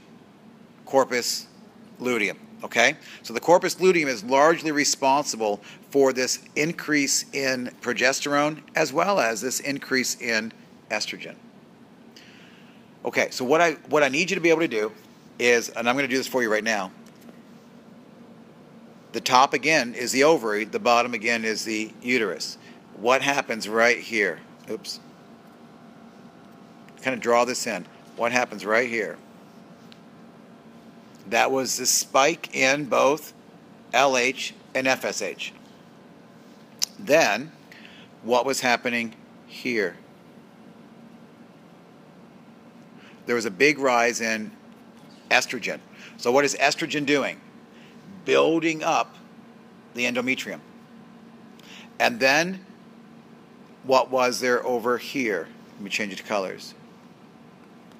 Then here, there was this big rise in progesterone. And look at that curve of progesterone. It's much like the curve of the building of the endometrium. So the estrogen is primarily building, and the progesterone is primarily maintaining. Okay? Because you also saw estrogen here as well, but it wasn't as much of a pump. Okay? So that's kind of, I just want you to kind of superimpose those hormones onto this and make sense of this. On this figure, it does label the cycles of the uterine cycle. There's the first 5 days menstrual, up through 14 proliferative, and then the rest is secretory. This does not label the top. So what were the first 13 days here?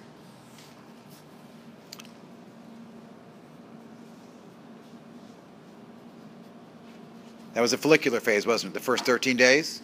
And then there was ovulation on day 14. And then this was luteal phase, right, through the end.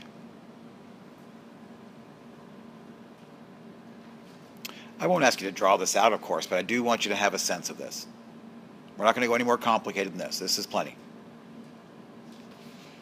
OBGYNs, right, spend a lot of years learning this well and dealing with these hormone levels. Primary docs do too. So here are those days. Here are the days of the cycles. So 1 through 5, and this shows both the ovarian and the uterine cycles side by side with the names. So kind of get a sense of the timing of this. 1 in the ovary, 1 in the uterus. And then I gave you 5 different hormones.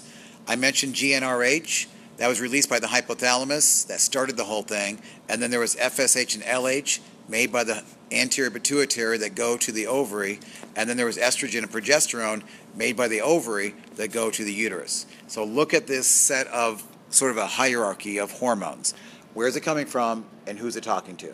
Right? Who's starting it and who's it talking to, and what's going on as a result of this hormone.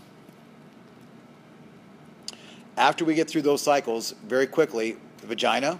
This is a thick fibromuscular tube, about 10 centimeters or so in length from external to the cervix, and it would more commonly be called perhaps the birth canal. This is the copulatory organ and, of course, the passageway for menstruation.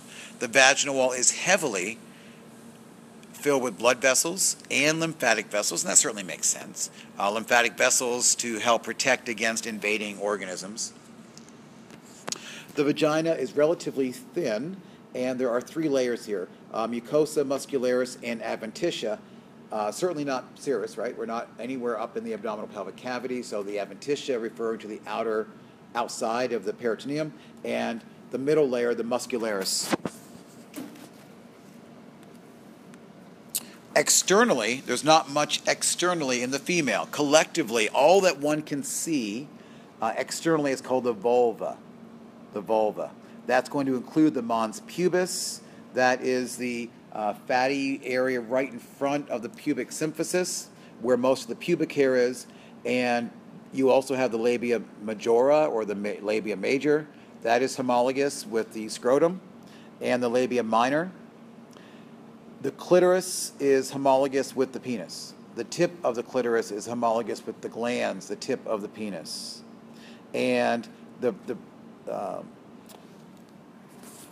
foreskin of the penis is similar to or homologous with the little hood that covers over the clitoris as well. And that's the prepuce. Now, this is the only picture I have of vestibular glands. So, mons pubis, and we've got the labia major and the labia minor. This is the opening for the vagina and the opening for the urethra. And again, the opening into the vagina is the vestibule. And just off from this area are these little vestibular glands. So they're going to be releasing lubricating fluids. And not as common anymore, episiotomies during childbirth. Sometimes the baby's head a little larger than the vaginal opening, and so they would have to do a cutting of the vaginal wall, an episiotomy, and then sew it up later on. They still do these, but typically now, if the baby's a little too large, they'll go for a C-section and try to avoid this if possible. And then finally, I think the next slide is breast. Just as a reminder that the breast is important as part of the overall female reproductive system. And we talked about the lymphatic vessels that are around the breast a few weeks ago in lab. Remember, there's quite a few axillary lymph nodes that are found in this area, which are commonly tested if there's breast cancer. And here, under hormonal control, the ducts here will start producing milk and provide nourishment for the young. So that brings us to the end of female. Okay, that's all the female stuff. The male's not as complicated, and we'll get that going here. I'll give you a couple minutes of break, and we'll come back and we'll do male. Okay, any thoughts, questions on female? The big thing, honestly, here isn't the anatomy. It's really those last few slides on cycles. So that's the thing that, is probably the most new or the most confusing. So take a close look at the hormones and the cycles and the number of days in the cycles, and you'll be fine. The last little bit is going to be the male reproductive system, and this will be primarily, again, compare and contrast, and you know most of this. So we've got the primary gonads or the testes. Everything else are just the fancy plumbing and ductwork that's going to carry the sperm out of the body. The penis is the organ of copulation, and you've seen, actually no, we didn't do this view in lab. This view looks a lot like your model that you have, the flat boy model. So let's just kind of do the old yellow sticker thing again. So what do I have here?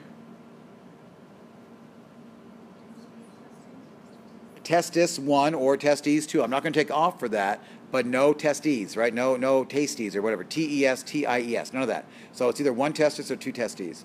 And then sitting on the superior border of the testis is the epididymis, and then this is the vas deferens or ductus deferens, and that's the tube that's going to carry the sperm upon ejaculation. That's going to come up, as we know, and come up right next to, it's not a good color, come up right next to the bladder and merge with this gland. That gland is the seminal vesicle that's making the majority of the semen. And now what's going to happen is that the sperm are going to come up and meet with the fluid from the seminal vesicle and go into this. And that is the ejaculatory duct.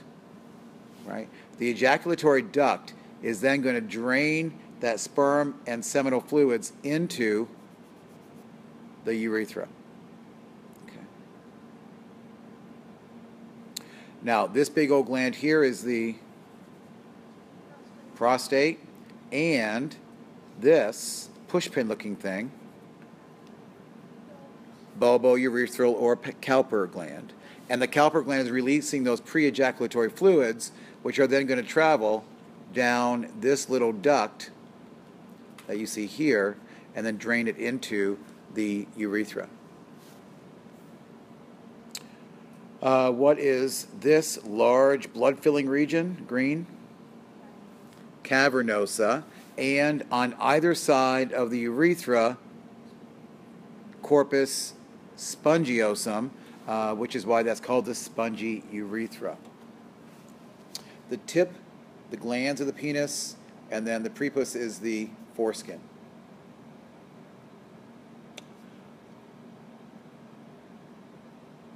That's about it. Okay, coming down, we see the urethra coming down. Ureter coming down and heading to the bladder, isn't it? Now, one more question. What is coming down from the body? We don't see it here very well. We'll see it in another view coming up. Let me see if it's this view. I'm going to come back to that question in a second. Sperm production is happening in the scrotum, in the testis, at a temperature that is lower than body temperature. Some boys are born with an empty scrotum, and the testis is still up in the abdominal pelvic cavity. Now, typically, that testis will descend down into the scrotum before birth. But in a preemie, it's not going to be there, and in some boys, it's just not there. It will usually descend naturally within a year. But if it does not descend, then it will have to be surgically brought down, because sperm production cannot occur at body temperature. So that guy will be sterile if that scrotum, or if that testis stays up inside the abdominal pelvic cavity. So it must come down. Around the testis, there is a muscle, the cremaster muscle, and the cremaster muscle is going to relax and allow the scrotum to be pulled closer and further away from the body. So on a cold day, the scrotum is pulled up to the body to help maintain the heat. On a warm day, it's released. Not only is the scrotum released or pulled up, but also the skin, the scrotal sac, actually becomes thicker or thinner, relating to the temperature changes. So you got to have the right temperature for optimal sperm production. This is what I wanted to go to. So the testis would be, normally, before birth, would be sitting up here in the abdominal pelvic cavity, sort of in the same place that the ovaries are in the female. And then they're going to descend down. And as they descend down, they're going to come down through this ligament, and this is the inguinal ligament. So there's an opening there, right? And the inguinal ligament, the testis is going to come down, but once it comes down, notice there's quite a bit of stuff going in and out through that inguinal ligament. This is the reason that guys have to go through hernia examinations. So, turn and cough kind of thing. And what the doctor is feeling for is that inguinal ligament, has the opening become compromised, and is it too large? Because what will happen is that abdominal structures can actually come down. Intestines have been known to come down through that inguinal ligament and come into the scrotum if that thing becomes enlarged or weakened. So that'd be an inguinal or a hernia of some sort. So we see that coming down into the scrotum. We have, of course, the testis and the epididymis. And what else is coming down? What's traveling through this area referred to as the spermatic cord? And here they're listed for us. There's a testicular artery that's bringing blood down to the testis, that's oxygenated. There's a testicular nerve bringing sensory signals up and down to the testis. The ductus deferens, the vas deferens, is passing through here. And the last thing is the papiniform plexus. Okay, and the papiniform plexus is a group of veins. We learned that plexus means a group of nerves, but it can be a group of anything. So the papiniform plexus is coming down, and you see that the testicular artery is passing through that weaving of veins. I just told you that the temperature of sperm production must be cooler, and that blood coming down from the body is warm, and that would be bringing too much warmth to the testis. And so the passage of that artery past those veins is actually cooling down the temperature of the blood so that it's not going to interfere with sperm production. So pretty fancy system to have that group of veins cooling down the blood as it comes down to the testis. Can you say again what that plexus is? Papiniform? papiniform plexus.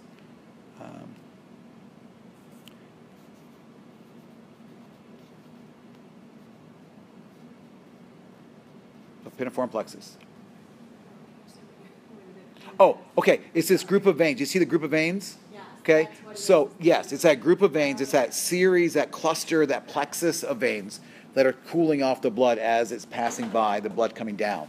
Okay. So those veins are going out, right? The papiniform plexus is carrying blood out. The testicular artery is bringing blood in, and they pass by each other and cool each other off.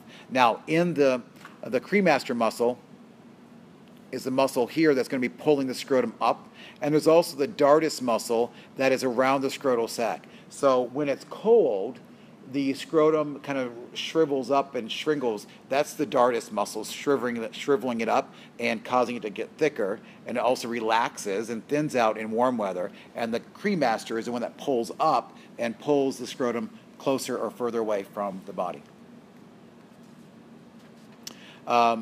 Just a lovely dissection, right, of the male structures. Good day to be alive. So here the scrotum's been opened up, and you can see the testis, and you can see the epididymis here on the top of it.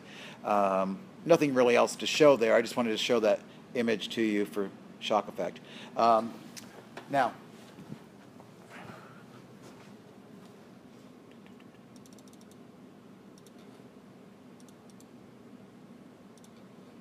the next slide, is it in your notes?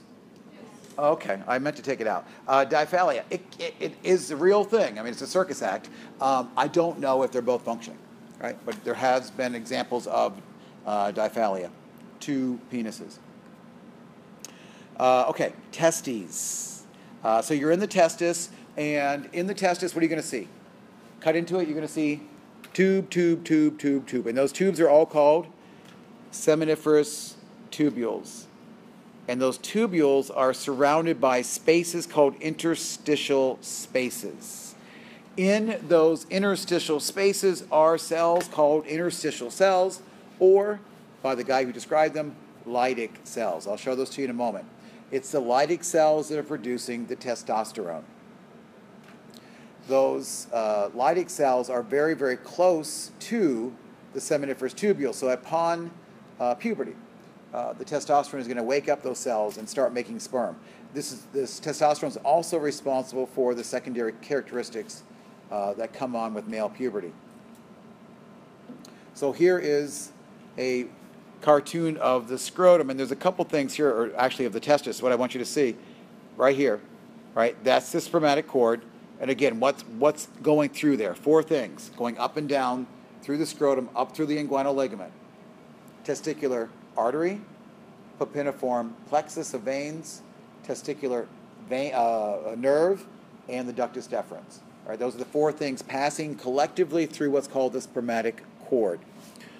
So in the lumen, in the center of the testis, tube, and it's in there that the sperm are being produced. The sperm are then going to be washed. They can't swim yet. They're useless swimmers. They're just going to be kind of floating toward the epididymis. So they go up and they get stored again in another series of tubing called the epididymis. And again, they're going to learn how to swim. They're going to go through some maturation. They're going to be stored there for a while, and then either apoptosed, broken down, or released upon ejaculation. There are some layers around this that I told you to cross off in lab. Same thing is true. So don't worry about the tunica albuginea and the tunica vaginalis. We won't worry about those layers here nor in lab. The spermatic cord, what did I just tell us, right? It's going to be carrying 4 things again. I keep saying it must be important. Blood vessels and nerves and the ductus deferens. Those things that are passing up and down through. You saw this picture in lab as well. What I want to tell you about is a little bit about the detail of the formation of sperm. We're looking inside, or looking at a cross-section of a seminiferous tubule. And around the outside of this tubule, there are cells, and these cells are spermatogonia. And those spermatogonia are the same as the oogonia back in the egg, and these are the cells that are going to start making sperm. They're not going to start making it, however, until puberty. These cells outside, these are the interstitial cells, also called the Leydig cells. Those are the cells making the testosterone. So at puberty, testosterone is being produced. That testosterone only has to travel a very, very short distance and turn these cells on. These cells will then be turned on for the rest of the male's lifetime, making sperm. And through this, we're going to be going through meiosis, and we're going to be making 4 equal size but genetically different cells. Those cells are all haploid, and as we saw, the sperm are going to empty tail first into the lumen. So this is going to give the lumen of the seminiferous tubules, it looks like a lot of long cilia, but those are the tails, the flagella of the sperm. This entire process, again, is spermatogenesis, and this little tiny subset where you go from a round spherical cell to a sperm, this little subset is called spermiogenesis. Spermiogenesis, if I put it back on this slide, spermiogenesis is from here. Oops. Spermiogenesis is simply from here to here. Just this little bit is spermiogenesis. And during that spermiogenic process, as I said before in lab, the nucleus, remember that's a 23, that's a haploid nucleus, and that nucleus is going to get shoved up into the head. On the outside of the nucleus is that little Golgi apparatus bag, and that bag is going to become the acrosome and sit at the very extreme end of the sperm. The mitochondria are going to get sequestered to the midpiece, and microtubules are going to grow and extend to form the flagellum. Most sperm are pretty good at swimming, about up to 5%, and in some males more.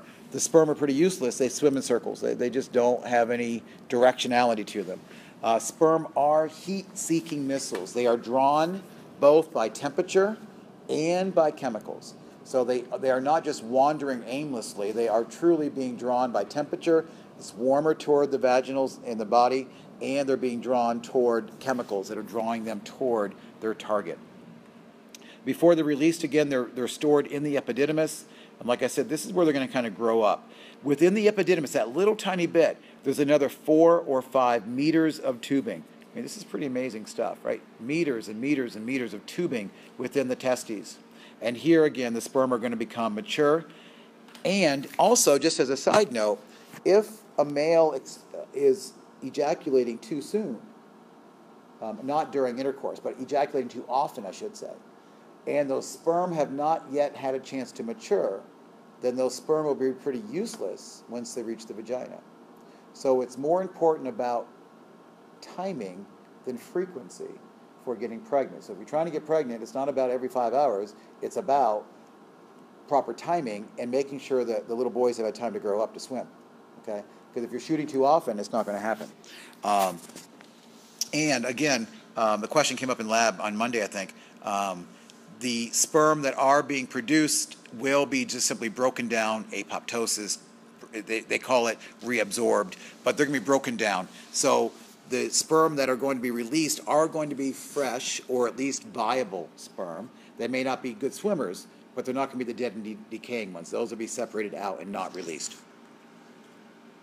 The sperm that are being released are going through the ductus deferens or the vas deferens. We saw it. It comes up out of the spermatic cord, goes up along the bladder, and then meets with the seminal glands and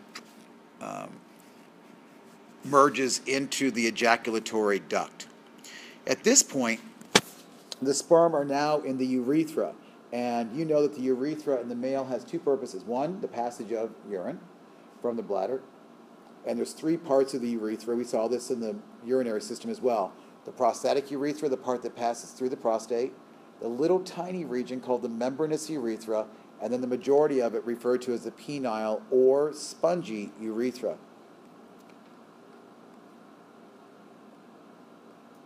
So the vagina is a very acidic environment, and that acidity is important for vaginal health. It reduces bacterial growth in the vagina. And sperm, however, cannot survive in that acidic environment. So the seminal fluids must neutralize that acidity. And so the pH levels must be brought up closer to neutral. And also, the sperm if you think about an egg is large. It has cytoplasm. And just like a chicken egg, there are some nutrients inside an egg. Right? Think about the egg. It has to float for 5 or 6 days. It has to nourish the embryo and have enough energy in it for 2, 4, 8, 16, 132 cells, right? That has to keep happening.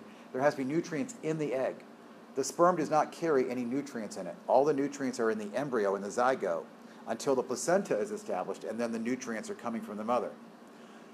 So the sperm has no nutrients. It has a very, very small cytoplasm. So it has to rely upon fructose and other molecules in the seminal fluids to provide energy. And these fluids, you've seen them, are the seminal vesicles, the prostate, and the bulbourethral glands. So you saw these slides in lab. The seminal vesicles, these are producing the majority of the solution. And there were 3 or 4 things here that are important. Number 1, the fluid is viscous, it is alkaline, it contains fructose, and it has prostaglandins. Each of those important. Viscosity, the semen has to be sticky, it has to stick to the vaginal wall. Number 2, alkaline to reduce the acidity, fructose for energy, and prostaglandins to help open up the smooth muscles so the sperm can go toward the uterus. The prostate gland also is releasing energy molecules, a molecule called seminal plasmin, and also PSA. And in lab, I told you, PSA is commonly screened in men as a sign of a healthy prostate. So PSA levels go up if the prostate is enlarging or perhaps is cancerous. And then finally, there's the bulbourethral glands, named after the dude Cowper, and these are releasing the pre-ejaculatory fluids for lubrication. But also recall that these pre-ejaculatory fluids are also cleansing out the urethra, getting rid of the urine that is also acidic, so that the sperm are not sitting in a acidic solution. This is the slide I started the lab with. So on this, I don't think you're going to have any trouble recognizing the structures. I'll just do the little yellow dots again. Down here in the testis, what do we have? All the tubes are the seminiferous tubules. The sperm are going to go there to the epididymis, be released through the vas deferens, pass by the ureter and the bladder while traveling right next to the seminal vesicles. The sperm and the semen will then mix and travel through this little duct that we see. It's kind of hard. This duct right here is the ejaculatory duct into the urethra. This big dude is the prostate. These are bulbourethral glands. Got it. Yeah. Does the sperm come from both testes? It does. It does. So that's another distinction, right? Eggs are released from one ovary or the other. But upon ejaculation, both testes are contributing. Both seminal vesicles are contributing. The prostate's contributing. I don't know of any sided issue in ejaculation. Last couple slides here, guys. So semen is a combination of the seminal fluids from these glands and the sperm contained therein. The average ejaculate is 3 to 5 milliliters. So what is that? 5 milliliters is a teaspoon, right? So we're looking about a half to a full teaspoon. That's normal. And within that ejaculate, 200 to 500 million sperm. Under 100 million is considered infertile. That's amazing, right? So a guy who is, quote, infertile, or there's a low sperm count, under 100 million is considered low. You would think 100 million would be plenty, right, to get the job done.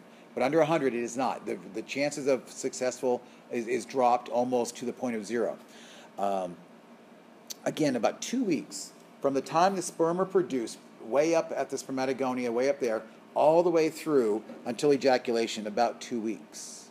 So it's a 2-week cycle, and that's why if a guy's going in for an X-ray and they, cover up the gonads, I always just joke, don't have kids for 2 weeks, right? Because you're going to have a complete new set of sperm within 2 weeks. and there's no issues that X-ray could not have harmed or mutated any of the sperm, whereas in the female, that's not the possibility, right? The eggs are there, they're not going anywhere, you can't make more, the eggs are prone to that damage, and that's why women who are older are more prone to have children with genetic problems, because the eggs do get older. The sperm aren't getting older, they're fresh and clean all the time, but the eggs are getting old, and that leads to higher incidences of Down syndrome and to higher incidences of other genetic problems. I said this already, semen in a very sexually active male, there may actually be a reduced sperm count. The glands can usually keep up with rapid ejaculation, so the volume may be similar, but the sperm count will be dropped in that. And I think that's your last slide, and I'm going to jump ahead. I used to talk about these things, and I haven't had time lately. As you can see, I've got 1 minute. I've been talking for a whole semester, and I'm 1 minute from the end. I've got this thing down pretty well. Okay. Now, where do you pick up again? Okay. This one? One before? Yeah, okay. So vasectomy, what is it? Cutting the vas, right? And snip, snip, right? So there's also equivalent, although much more complicated, in the female tubal ligation. In both of these procedures, you're cutting the tube. You're cutting or blocking the tube of the fallopian tube. That means the egg can't get out or the sperm can't get up.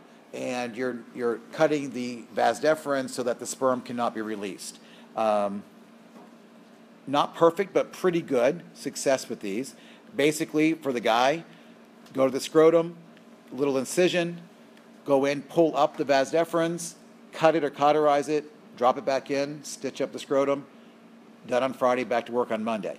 For women, much more complicated. Typically, tubals are going to be done at childbirth. So during that whole process is more likely, this is more of a surgical procedure to get the, quote, tubes tied.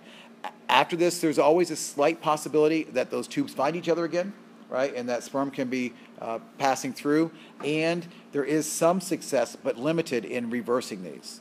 So typically a guy or a gal going through this surgery is being counseled by the doctor, are you sure, right, that this is really the end of your reproductive desires, because the likelihood of this being reversed is pretty low. And then finally, what happens, is this where we go next? What happens as we get older? Oh joy, right? For women, menopause. An atrophy of the organs, vaginal decrease, vaginal wall gets thinner, and the secretions decrease, leading to vaginal dryness. The uterus will shrink and atrophy and become even smaller than it was before puberty. That's going to be with menopause. And really for the guys, there isn't much change, right? There's not really a big decrease in function that occurs. Gametes stop being produced in the female between 40 and 50. That's menopause. With guys, they just keep on going strong. I'm 1 minute over. I apologize. Okay. So, what's on the final? Respiratory. Review that on your own again. Urinary and reproductive. Next, Wednesday or Thursday in the testing center. Last little bit of vocab. There's a little bit of cumulative on there. And those cumulative questions are short answer connections. So, just connecting one system to another system. And are there any questions? What's that? That's a quarter of the test? Not a quarter. There was actually, I think, 30 of those. 30. And then I threw a few multiple choice questions in extra. But it's something we should already know. It's not something It's stuff you, exactly. It's not stuff that you have to go study. But it is something that's going to cause you to pull together the ideas. So things like, how is the lymphatic system connected to the cardiovascular system? What would you tell me, Wendy?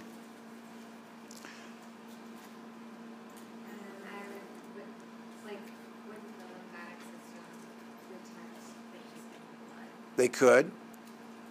Fluid levels, edema, swelling, right? So there's a connection there. Or what if I said lymphatic and urinary? That was even easier.